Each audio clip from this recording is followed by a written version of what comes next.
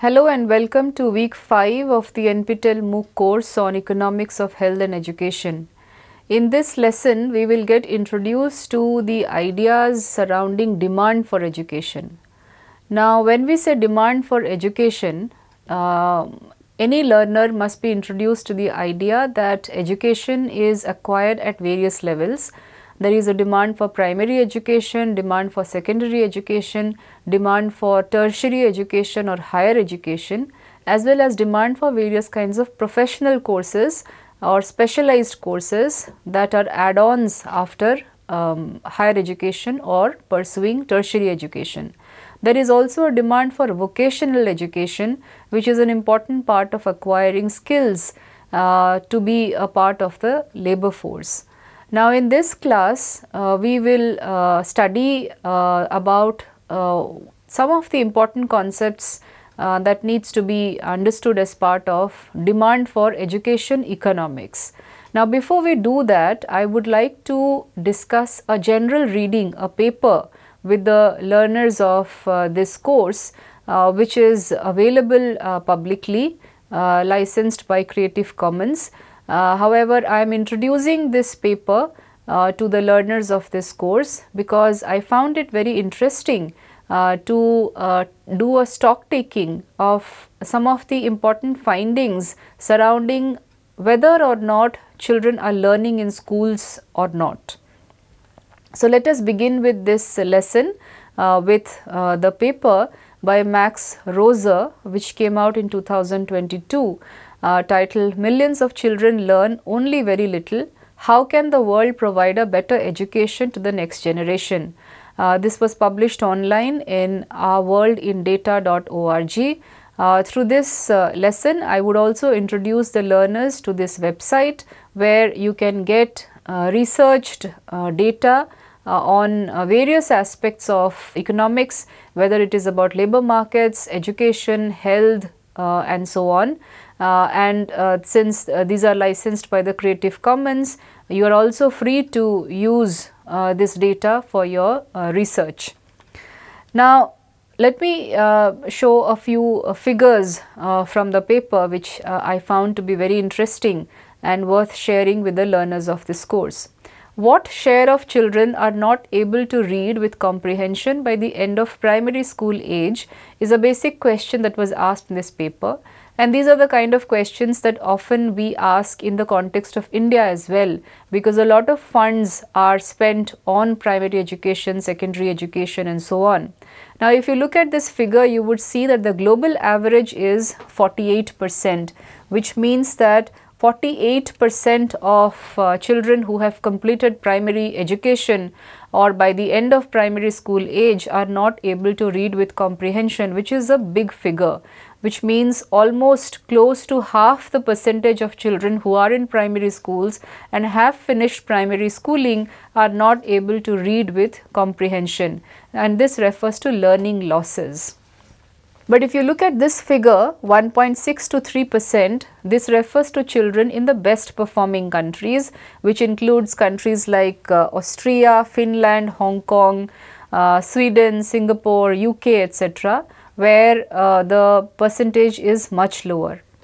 The other important fact that you can see is that in the high income countries the percentage is 9%, but in the low income countries the percentages rise up to 90%, and there is a clear income and learning outcomes correlation as far as this figure is concerned, which probably gives us the indication that it is mostly in the low income countries or lower middle income countries that despite government spending on primary education, children are not learning adequately, which means that by the end of primary school going age, their reading capabilities have not improved adequately. And therefore, this suggests that this probably has something to do with income. So, children need to learn to read so that they can read to learn. When we fail to provide this to the next generation, they have very fewer opportunities to lead rich and interesting lives that a good education offers. And it crucially also leaves them in a poorer position to solve the problems of tomorrow. So, what explains this large problem? This explains the fact that schooling doesn't necessarily mean learning.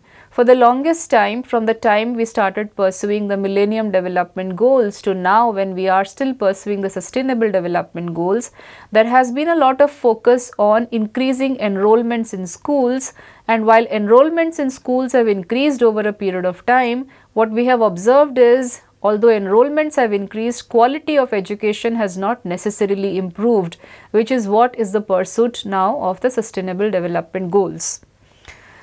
Now, why does schooling not result in learning? There can be various reasons for it. One is there may be dropouts. Dropouts could be for various reasons, income being only one of the factors, but there could be various reasons that push out children from schools. Schooling may not result in learning because of low attendance of children, children not coming to schools or increasing rates of absence.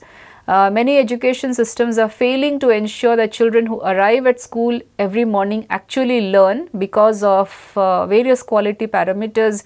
It could be because of lack of adequate number of teachers, it could be because of lack of adequate infrastructure and so on. Now, what we need to understand is that schools are not just about learning, it is where children socialize, they provide safety, schools provide safety and often food, as in the case of midday meal schemes in Indian context, and they make it possible for parents to work. So, we need the statistics to capture both quantity and quality of education. Quantity referring to how many years a child actually spends at school, and also the quality of education showing in the learning outcomes of children. Now, look at this figure here. The y-axis shows the test scores in mathematics, which are international scores. There are international tests that are carried out for various subjects, and this shows the test scores in mathematics. The y-axis shows the annual household incomes of Brazil. Now, what this figure shows is that there is a clear correlation between incomes and test scores in mathematics. So, lower income households have low scores, and as incomes rises, the scores in mathematics also increases. So, for example, the poorest household in Brazil, the annual household income is $630, but the test scores of the children are 375. But if you look at the richest household in Brazil, annual household income is $11,630, but the test scores of the children are also higher, which is 477, which gives us the impression that probably income is one of the most defining factors as far as education outcomes is concerned or learning outcomes is concerned. But is that so? Now, the fact that educational outcomes correlate with households' income doesn't mean that income is the only variable that matters here. This is because income itself is correlated with other aspects that matter. For example, the education of the parents. So, there may be other confounding variables in income. For example, it may be the case that one has very high incomes but does not have an enabling environment at home in the form of educated parents or a non-noisy household or an environment, safe environment provided to a child for learning, then it may not be possible that it shows up in higher learning outcomes. So, household income doesn't mean that income is the only variable that matters. It also doesn't mean that children from poor families cannot possibly achieve a very good education. The data shows the averages along the income distribution and makes clear that poor children face much steeper odds. So, there are two important points here. One is incomes and test scores seem to be correlated. Lower income households seem to be having children with lower test scores, and as the income increases, the test scores increases. But how we interpret this data is one, yes, income seems to be having a big correlation, but it doesn't mean that income is the only variable of correlation here. There may be other factors that may be helping income to increase test scores. The second important point here is that poorer children face steeper odds with respect to learning outcomes. But that doesn't generally mean that children from poor families cannot achieve a very good education. Income is one of the factors, but it cannot be the defining factor which explains learning outcomes or lack of learning outcomes. Now, this figure here shows the test scores in mathematics for other countries apart from Brazil. And one of the things that comes out from here is that average scores among the poorest students in a rich country are often much higher than the scores among richer students in poorer countries. So, what this essentially tells us is that while incomes play an important role in learning outcomes, we also need to look at within country inequalities to be able to assess whether this relationship holds in all cases. And the global data tells us that the poorest students in a rich country are often much better off than the richest students in a poorer country. So, which means that the overall level of income of a country has an important role to play in learning outcomes. So, differences between countries are often much larger than the differences within countries. Note the performance of Morocco and Brazil or Finland or even South Korea here. You would see that there is clearly a correlation between incomes and test scores as far as Morocco is concerned, which is so for most countries. But the richest students in Morocco are worse off than many of the poorer students in Brazil or Finland and even South Korea. And this is an important point that this figure is trying to make, that while income does play an important role in improving learning outcomes, the country that the children are in matters the most when it comes to learning outcomes, because there are countries that provides enabling environments for children to learn irrespective of their incomes. So, differences between countries are often much larger than the differences within countries.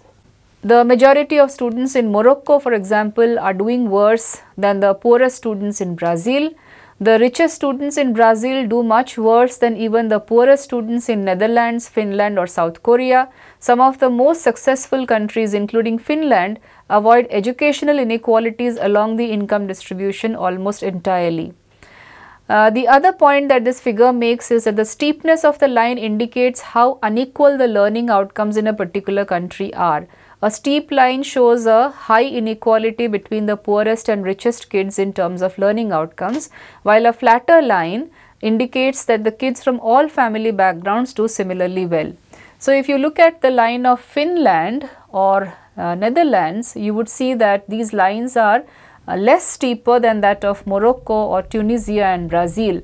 This basically tells us that irrespective of the income differences between households, their scores remains more or less the same, which means that the educational inequalities are much lesser in more equal countries like, for example, Finland. For most countries, however, the lines slope upwards, which means that students from richer families indeed do better in math scores. And within country differences in learning outcomes are particularly large in those countries with the largest economic inequalities, Brazil being one of them. Brazil's country context can also be seen or contextualized in the case of India, where we see very high levels of income inequality and education inequalities with respect to reading abilities, comprehension abilities are also significantly different between the richer households and the poorer households. But test scores may be an abstract metric. The large disparities between countries may be hard to grasp. For example, a test score of 300 in country A and 500 in B may be hard to relate. So, therefore, we need to look at these within country inequalities. Now, this is a graph which shows the learning outcomes of children around the world by household income. These are all figures which have been retrieved from our World in Data, and these are licensed under the Creative Commons by the author of this paper, and it can be discussed in public forums as well. So, I would encourage all of you to visit this website and look at some of these researched data. Now, what does this figure tell us? This figure shows us within country inequalities. On the y-axis are the test scores in mathematics, the x-axis shows the annual household incomes. Now, what this shows is that students with the same household income tend to reach better educational outcomes if they live in a richer country. The average income level of the country is more important for a student's learning than the income of the particular family within that country. The poorest Korean or Finnish students are poorer than the rich students in Brazil, but their math scores are much higher. compare the scores of students whose families have an annual income of $5,000, you find a range from as low as 350 points in poorer countries all the way up to 600 points. Now, in the first few figures, we had seen that income seemed to have a correlation with math scores, but when we looked at within country inequalities, we could see that income is, after all, individual household income is, after all, not an important indicator of scores, but the country that the child is living in has more importance when it comes to scores, subject scores. So, the poorer children living in richer countries tend to perform better because of the intervention made by the education system in improving their test scores. And this is an important conclusion in the context of learning outcomes. So, what are the implications of living in a richer or a better country? In some of the world's richest countries like Finland, the education system is an equalizing force. It gives every child a chance no matter what their family background is. But in many places, and even more so in a global scale, these educational differences are actually perpetuating the high levels of inequality. Children from richer backgrounds tend to learn much more and grow up to become more skilled and productive individuals and make themselves in the countries richer in turn.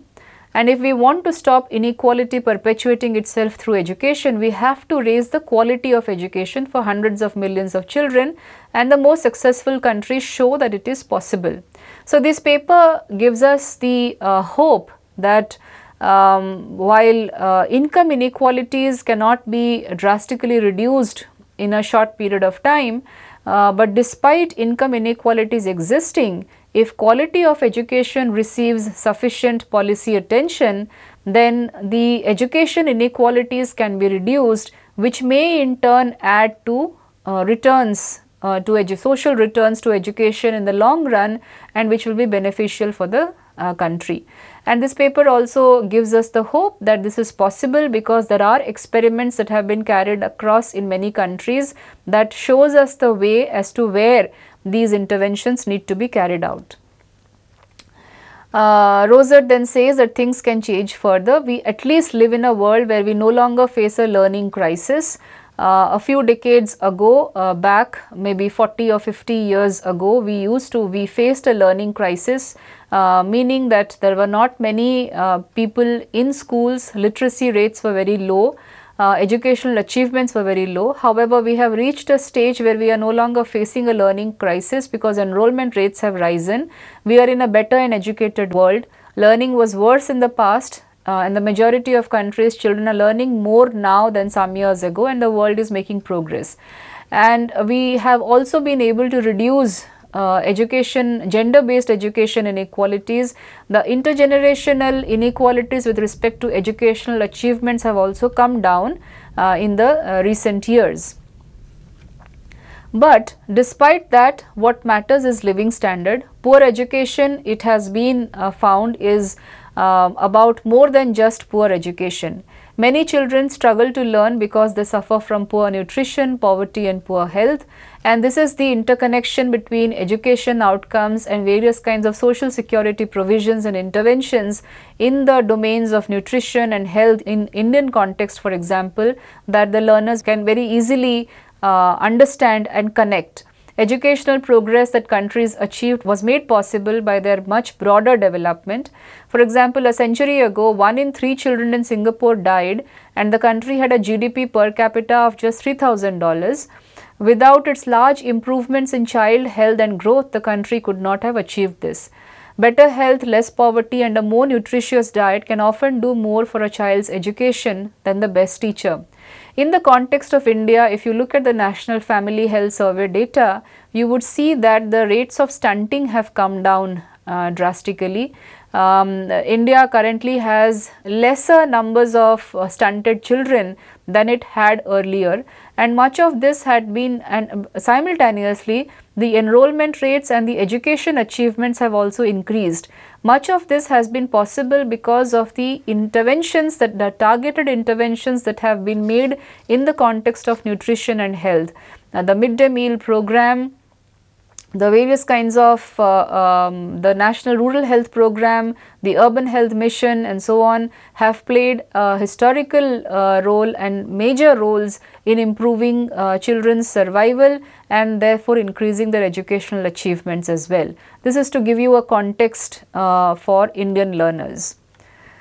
Now, the paper also gives an example of one of the countries where experimentations on increasing children's learning outcomes were carried out. One of the countries with the poorest education is Guinea-Bissau, an African country. A study in the rural parts of this small West African country found that most children do not learn to read and write, and they cannot learn it from their parents because less than 3% of mothers can actually pass a simple literacy test.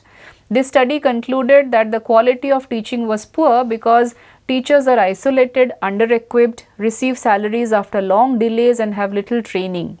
So, you would see that much of this, the reduction in learning outcomes had more to do with infrastructural issues as well as administrative issues, relating salaries and so on.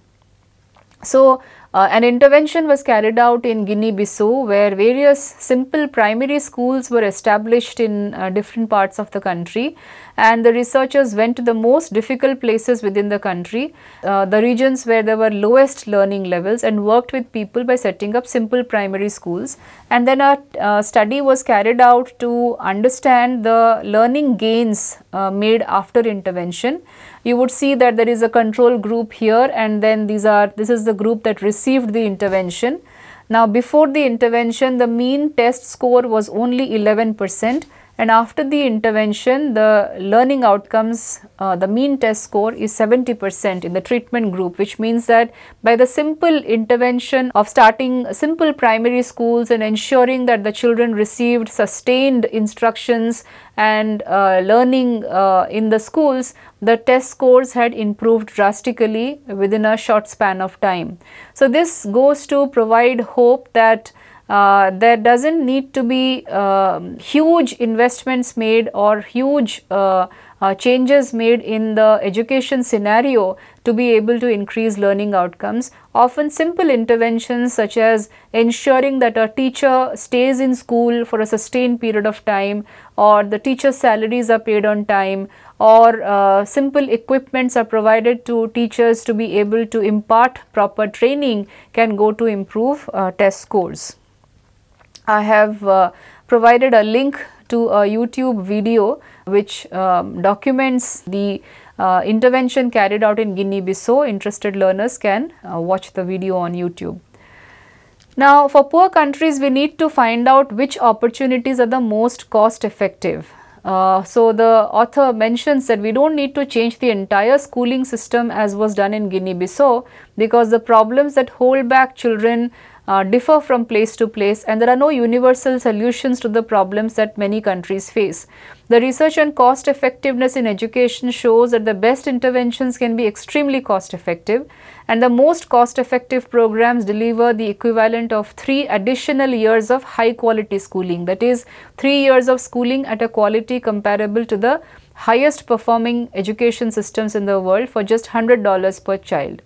Now, what are the changes that can achieve so much with so little? The author lists 3 important things. One is avoiding overly ambitious curricula and teaching at the right level.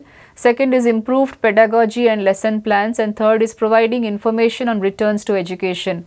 These 3 important points can go on to improve learning outcomes of children in primary schools, can improve drastically learning outcomes, which has long-term private and social returns to education for the individual concerned as well as the society at large. So, with this general reading now, I would like to introduce you the ideas of demand for education. We understand that there is a demand for quantity of education and there is a demand for quality of education.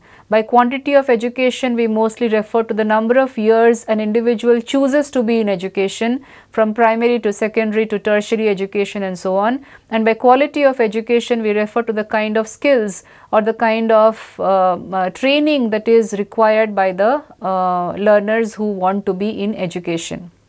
Okay, so now let's ask the simple question as to why people go to schools. To be able to understand demand for education, we need to familiarize ourselves with this question from an academic point of view. Now, education can be looked at in two broad ways. One is education as creation of minimum capabilities, and second is education as investment in human capital. Now, Nobel laureate Amartya Sen puts forward the idea of functioning, wherein he says that the ability to read, calculate and process information so as to live a normal life with dignity is creation of minimum capabilities, or the capabilities that can help you to achieve things that you would never have imagined. Similarly, scholars like Gary Becker and others have portrayed education as an investment in human capital. We need to be able to understand what are these and what is the distinction between the two. What is the distinction between education as creation of minimum capabilities and education as investment in human capital? Let's begin with education as creation of minimum capabilities.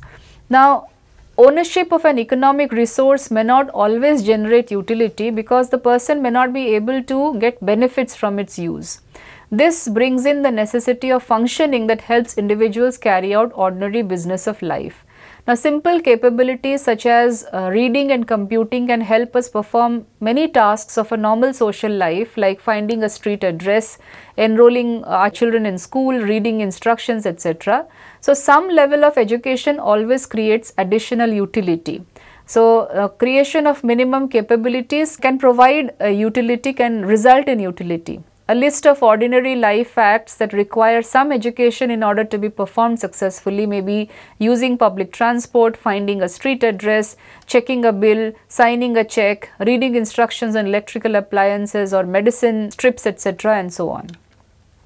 Now, second is education as investment in human capital. In the previous case of education as creation of capabilities, it is not very hard to understand. I have often taken the example of Sen's bicycle, where learning to ride a bicycle becomes a capability that can help you to achieve various functionings, the ability to freely move around, the ability to go to school, to college, or the ability to simply move around and acquire information and so on and so forth.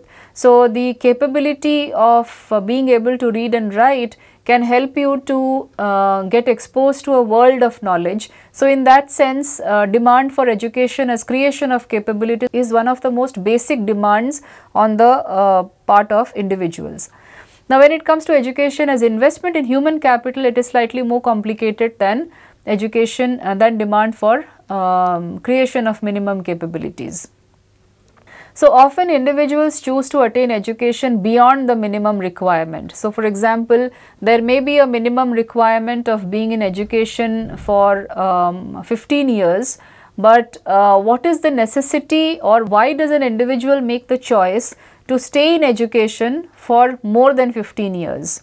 This is because education, like that of health, also acts as an investment good. So, you are investing in the time investment, the money investment, the resources invested becomes human capital in a later period of time.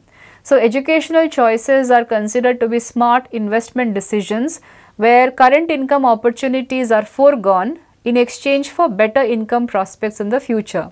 Usually, when the individual decides to be in higher education for a longer period of time, this is based upon the expectation that being in education, acquiring those professional skills or acquiring higher education will result in better returns in a future period of time. And it is because of these better income prospects that the individual takes the decision of investing in her or his education in the current period of time. Now, buying a capital good today helps us earn rents, but also there is a net depreciation associated with its usage. Physical capital, for example, is demanded up to the point where marginal productivity is equal to user cost. Here we need to distinguish between physical capital and human capital. Often when we are buying a house in the present period, under the assumption that it will provide us returns in the longer run because it may be given out on rent, which is income in the current period, the decision to make an investment in a house or a car or any physical asset is made under the expectation that it will provide certain sure rates of return. But is it so in the case of human capital as well, is what we must understand. Now, so the question is, why do individuals choose to continue education beyond minimum requirement? One approach is to look at education as a commodity. People go to school because they enjoy acquiring new knowledge, and standard theory of utility maximization predicts that the optimal demand for education will be when marginal utility of additional knowledge is equal to the marginal disutility of giving up alternative uses of time involved. Or in other words, the time that is required to get additional knowledge is equal to the time that you are not interested in to giving up alternative uses of the time involved. So, can the same be said for tertiary or higher education is the question here. Now, tertiary education probably cannot be perceived as merely a commodity. In the case of tertiary schooling or education, cost increases significantly when compared to secondary education, without any evidence of increased satisfaction in attending university lectures. Now, generally, individuals do not want to spend long hours pursuing education because there is nothing particularly pleasurable or satisfactory about spending time reading professional books or skill earning books. So, tertiary education cannot be conceived of merely as a commodity. It does not fulfill one's satisfaction in the short run, but despite that, why do individuals spend that much time on education is important for us to understand here. It is here that we could look at tertiary education choice as an investment decision, putting up with the pain of acquiring a higher education because it is an investment that you are making in the short run to be able to get returns in the long run. So, here we could look at tertiary education choice as an investment decision where current income opportunities are renounced in exchange for better future income prospects.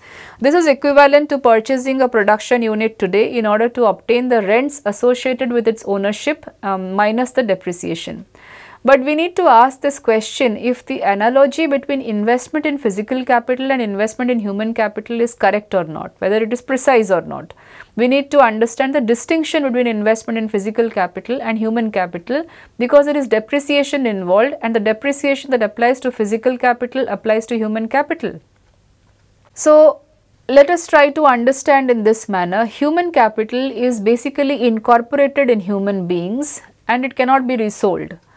How much skills I have acquired over the period of last 20 years being a teacher in an institution of national importance is something which is embodied inside me. It is embodied capital. I cannot separate the skills that I have acquired over the period of last 20 years from myself and loan it out to somebody else or rent it out to somebody else. So, in that sense, human capital is embodied capital. It is incorporated in human beings.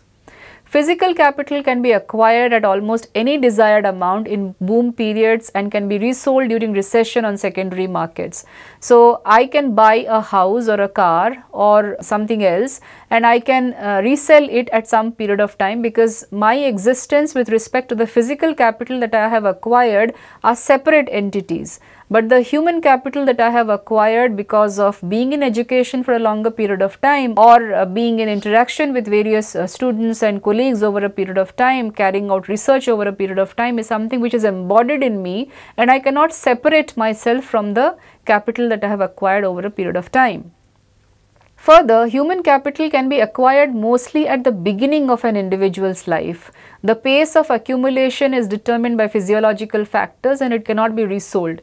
Usually, when we make the decision of being in higher education or pursuing higher education, it is made in the beginning years of our life. So, we decide to pursue education till the age of 25 or till the age of 30 because there is a life cycle within which all of these function. You cannot acquire very long years of education in the middle of your lifespan. It all happens at the beginning of your lifespan.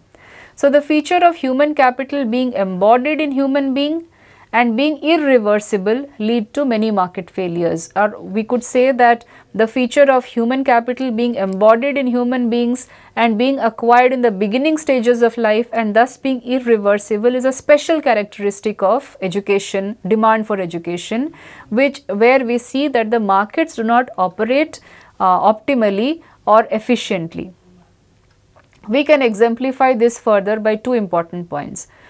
For example, when you are taking a loan from a bank for physical investment, we can collateralize the physical asset, but while taking education loan, we cannot collateralize the incorporated knowledge within us. So, if I have to take a loan for further education, then I do not collateralize my knowledge that I have acquired or the knowledge that I will be acquiring post my education and therefore the education loan. But that is not so in the case of physical investments when we are collateralizing physical assets, let us say a house or land when we are taking a loan. So, that is one of the basic differences. That difference arises because of human capital being embodied in human beings. The second point is that there is a possibility of moral hazard in case of human capital, but not in case of physical capital.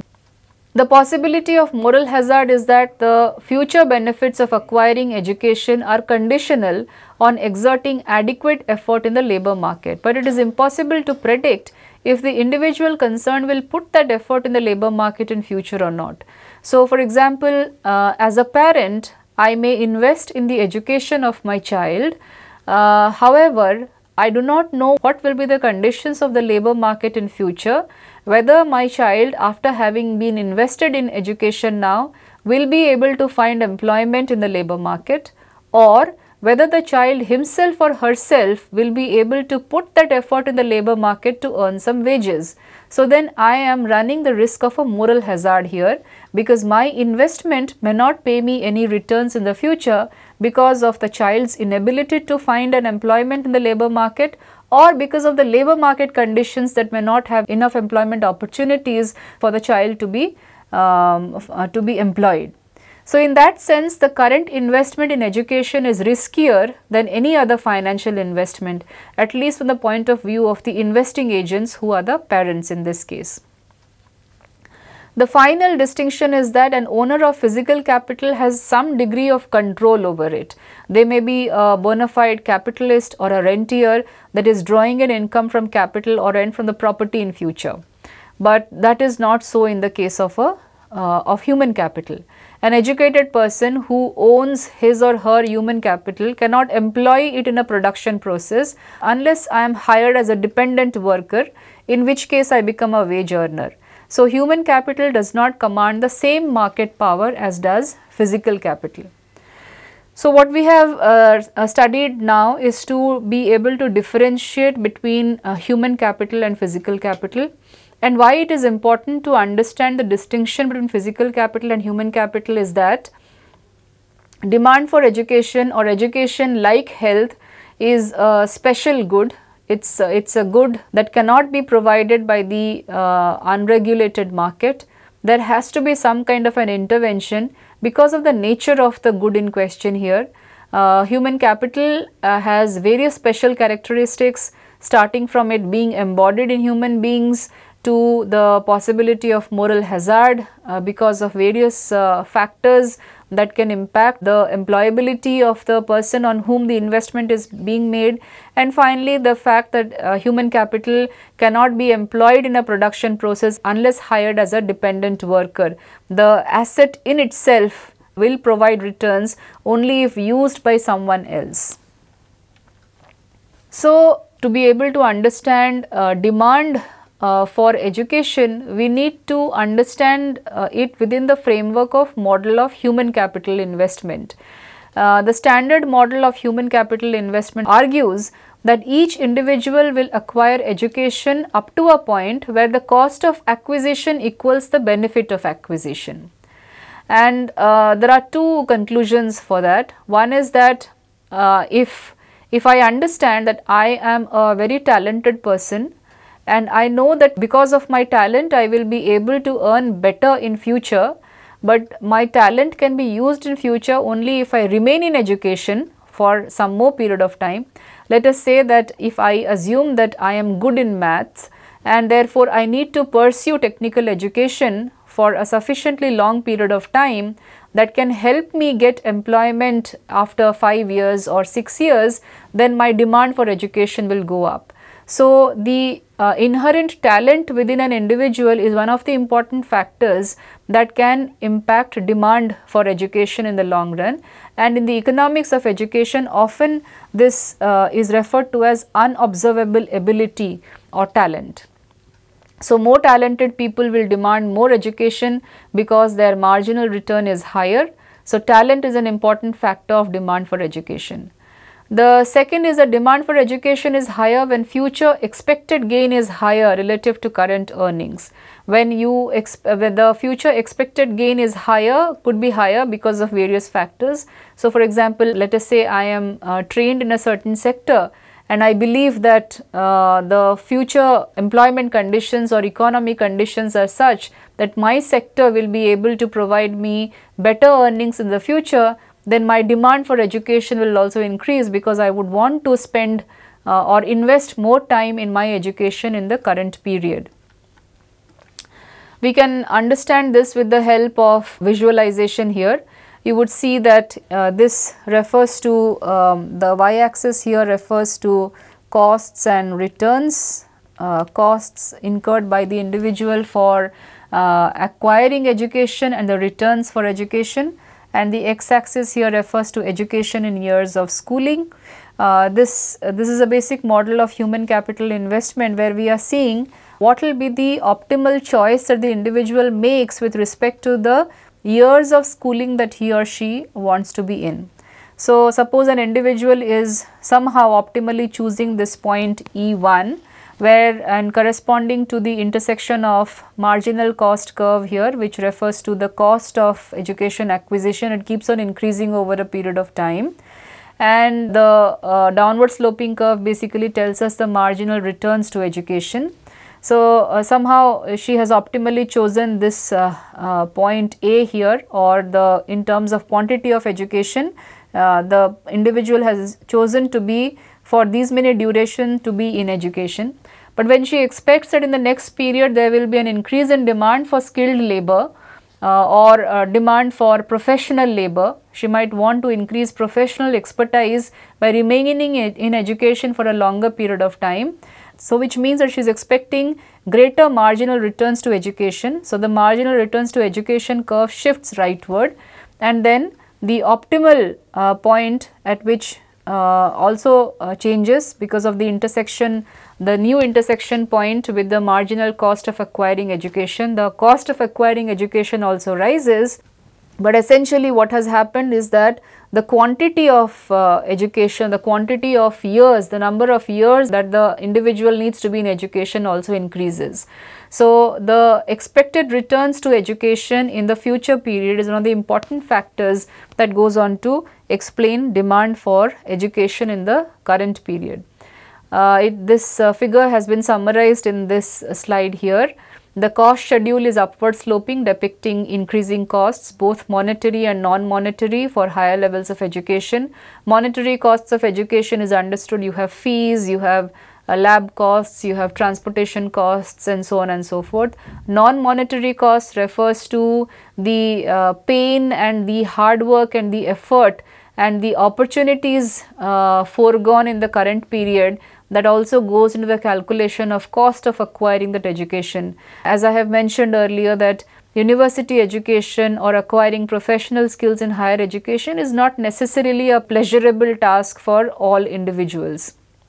The return schedule is downward sloping following the decreasing returns in production technology assumption of microeconomics, and time devoted to education here means the years of schooling. So, this figure here helps us to understand why different individuals demand different amounts of education, and we have already seen that with talent, individuals may experience a higher marginal return for any portion of time invested in education.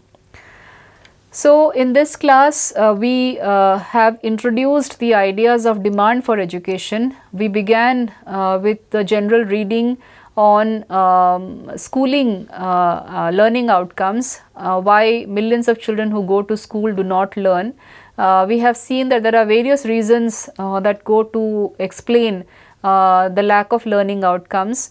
Income seemed to be one of the most important factors that correlated with learning outcomes, the representative indicator being test scores in mathematics.